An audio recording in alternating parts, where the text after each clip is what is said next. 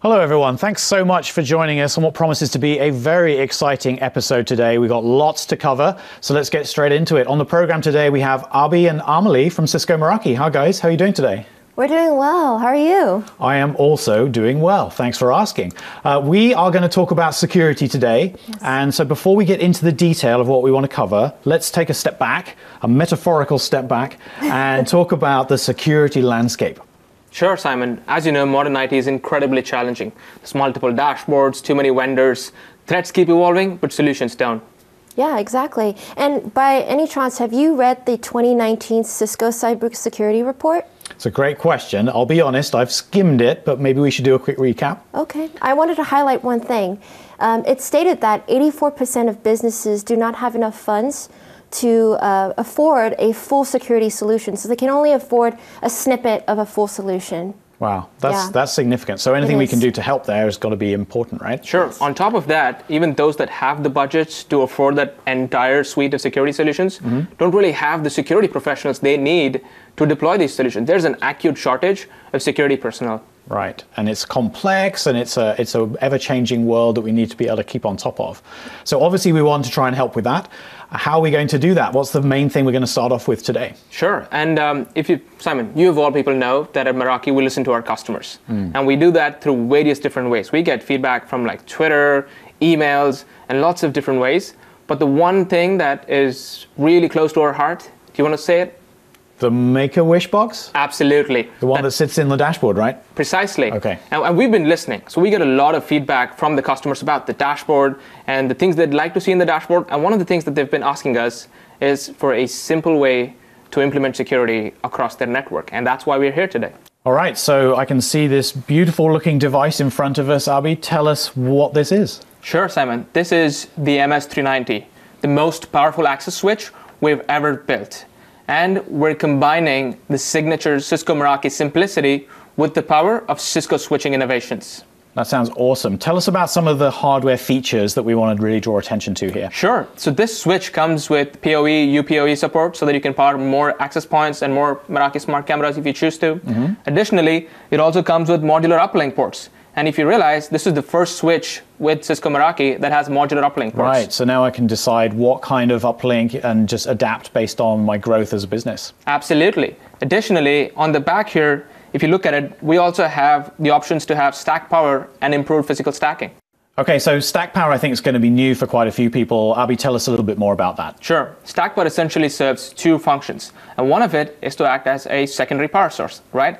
And the other thing is to give you the ability to pool power resources from all of your switches in a stack, which allows you to power more PoE devices.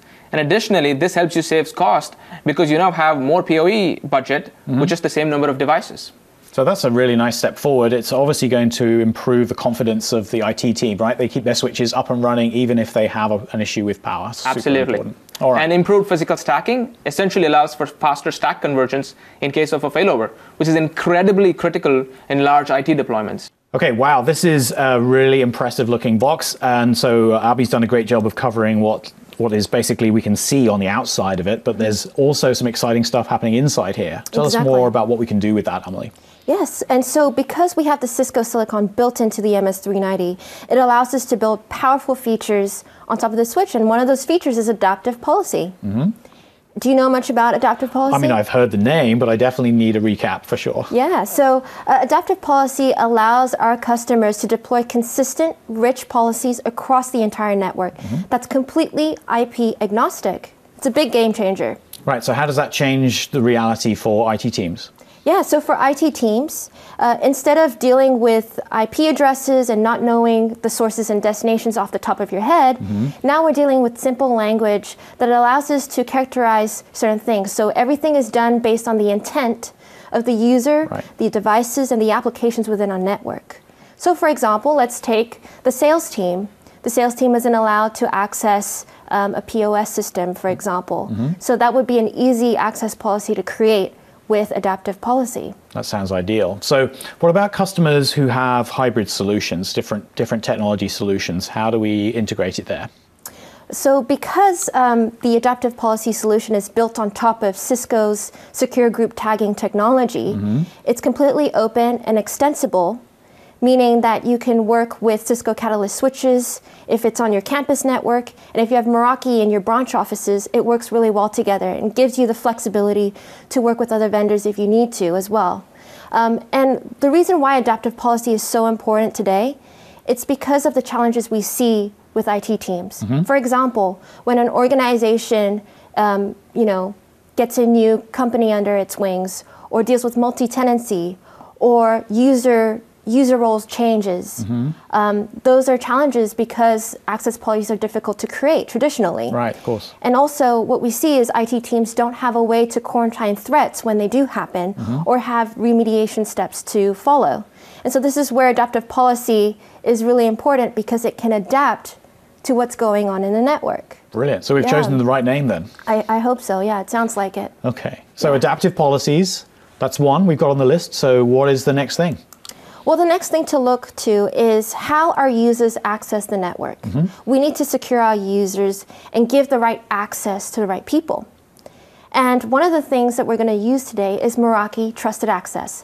This is one way we can securely give access to people if they want to use personal devices. Ah, okay. And traditionally, we've had to do this by installing an MDM agent. But Trusted Access is different, because now we can give secure access without needing to download an MDM solution on a personal device. That sounds like a nice step forward, because so it's like bring your own device, but we're really doing it properly now. Yeah. Let's bring it to life with an example.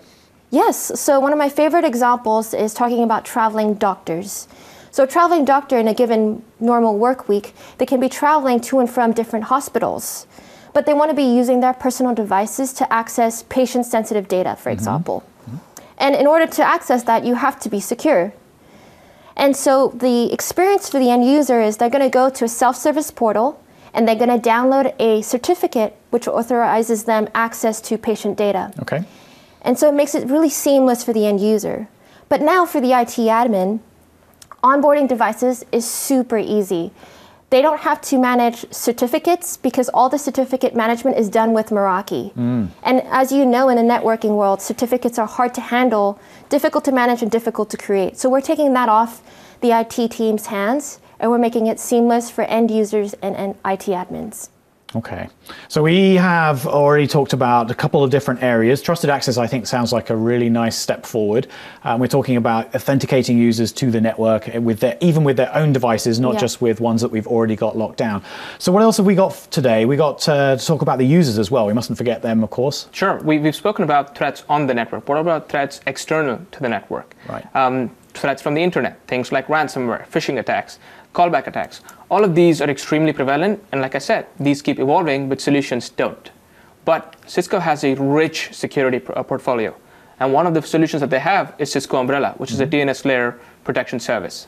And if you remember, at Meraki, we still have an integration with Cisco Umbrella. But today, we're announcing a new automated integration between Cisco Meraki and Cisco Umbrella. So how does that change things in practice? Sure thing. Well, with the previous integration, you'd have to go in, put in the API keys, and have a manual integration between the Umbrella dashboard and the Cisco Meraki dashboard. However, with the brand new integration, everything is completely automated. And for the first time, users can see their security events within the Meraki dashboard. So everything is done from a single pane of glass. Got it. So we're going back again. We're trying to bring it back to that single pane of glass. We don't need the two screens for the two different solutions anymore. Right. That's great. So the step one really was just integrating Umbrella, which is an incredibly powerful tool Cisco has acquired into its business. And then we are also managing that successfully through a single screen with this new development. Okay, Abhi, I like the sound of that very much. So if I'm a customer, how do I make the right decision about which one to move ahead with? Sure thing, Simon. And like all questions in life, it really depends. If you're a customer that has a lean IT team and wants a hassle-free turnkey solution to manage your internet threats, then choose the new SKU. Everything is managed from the Meraki dashboard. It's very easy to set up. But if you want to set up rich policies, if you want to do really niche content filtering settings, then choose the old integration, the manual integration method, which gives you powerful features on the Umbrella dashboard and these of operation through the Meraki dashboard as well. So we really have covered all the bases for different options for our customers. That's great. So we've talked very nicely about how we're protecting users with some of these new innovations. Now, so let's think about a little bit about devices and what are we doing that's new for the devices that connect into the network? Well, Simon, I saw this at a conference where there was a competition to break into IoT devices, and I think the average time was about 4 minutes, Whoa. which is really incredible when you think about it. So your thermostat or a medical IoT device does not support 802.1x. So the way you would authenticate that is using WPA PSK. You'd have a pre-shared key between all of these devices. And the problem there is if the pre-shared key gets compromised, then your IoT network is now compromised. Right, because it's shared. Exactly. So we need a solution that makes this better. And for that, we're introducing Identity PSK. All right, so let's dive into that in a little bit more detail. I get the concept of a pre-shared key for sure. This is where I get a password to get onto my Wi-Fi, for example. But of course, the risk there is that every now and then you're going to walk around and see stuck on somebody's monitor, they've got the actual password because they couldn't remember it. So obviously that doesn't help us a huge amount on the security side. We need to get more granular as well. So how are we moving ahead with that? Precisely. With PSK? So Identity PSK essentially takes your device's MAC address, correlates it against a radius server, and then authenticates the device. So now we've eliminated the issue of the pre-shared key. And this really helps IT teams because, I mean, if you have devices that are not compatible with the 802.1x, then you can now use Identity PSK. And additionally, this also helps improve wireless performance. How, you ask? Customers don't have to create multiple SSIDs to manage pre-shared keys for all of their IoT devices. They can now do it using Identity PSK. All right, so that's really going to help to get more specific to each individual user and different use cases and the different devices that we're connecting in as well. I love it. So we're sort of talking a little bit more about devices now, and we obviously connect a lot of devices into our network, access points and IoT devices and so on. How are we going to ensure that they're actually going to be secure? Yeah, that's a brilliant question because, as you know, networking devices are also vulnerable to threats like our access points, our switches and firewalls, right? A rogue access point could be attached at any time, and then now malicious threats are coming our way. So, which is why we're introducing Secure Connect, which is an important feature, and it's really unique to Meraki because now a Meraki switch port can authenticate and validate an access point that's plugged in. Basically saying, oh, this access point is actually belonging to the same organization, the same owner. And if it's validated, then it can actually automatically push out configurations directly to the access point. And this is a really exciting feature, right? This is obviously going to help to ensure that what we plug in is actually allowed to be plugged in before it gets access to the network and potentially do harm. So that sounds great. And yeah. I haven't heard of that feature elsewhere. I mean, does anybody else have that? No, it's completely a brand new Meraki feature that's built in-house with Meraki. And the cool thing is that it really addresses the IT challenges we see today, which is that not a lot of people have time or resources or even money to implement security solutions at every layer. So this is really taking a lot of the pain points away from our customers. And the cool thing is that it's available as an added-on feature if you are already a Meraki switch customer. So you don't even need a brand new switch to do this? Exactly. It's compatible with any switch model 210 and up, and works with any of our Wi-Fi 5 and 6 APs. Fantastic. Yeah. That's a nice step forward. Like, really gives us confidence that you're locking things down properly. Yeah. So let's think about, when we're talking about locking things down, of course, the firewall is the traditional way of doing that. We talk about the perimeter security and that side of things. What have we got that's new on that front? Sure thing. As you know, Simon, on the MX, building firewall rules is pretty simple, pretty straightforward, but things can get out of hand pretty quickly. We've seen customers where the firewall rules are pages and pages, and one of the reasons why this happens is because when people go in, they see random IP addresses, and they don't want to remove one of these things because, I don't know what this is, so I might accidentally cause a breach. So they leave it and they create new rules. But what if you could take your network objects like your telephone or printer, map them to an IP address or subnet, and then group these objects together and then apply your firewall rules on them? Well, you can do that on the MX today. We're announcing firewall object groups, which allows you to do just this on all of your MX devices. Fantastic. That sounds like a big step forward in terms of IT efficiency. That's something we're always thinking about, right, with all the features that we develop. So we've covered so many things already on this presentation. What else have we got? Is there anything else? Well, as a final thing we want to say, as you know, in the news, we hear a lot about threats that happen within devices themselves, like being tampered with and non-compliant OSs being installed. And in order to address this for our customers, Meraki is now fully supporting Cisco Trustworthy Systems, which is a really elaborate way of saying that all of our devices support Cisco security solutions to ensure that our devices that we create are completely tamper-proof, and there's no way of hacking it in terms of downloading non-compliant OSs, which is awesome. Yeah. Yeah. Well, we've thought about a lot on this presentation, haven't we? We've covered a lot of ground. Maybe we should do a quick recap. There's so much in here. What do we need to do? Let's go through that again. Let's do that. So first we unveiled the MS390, which is our most powerful switch ever yet.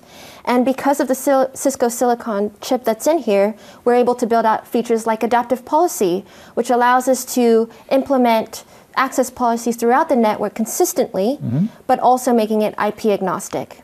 And then next, we also talked about Meraki Trusted Access, which allows our personal devices to access corporate assets or sensitive data without needing to install an MDM solution, and eliminating the pain of certificate management for IT admins.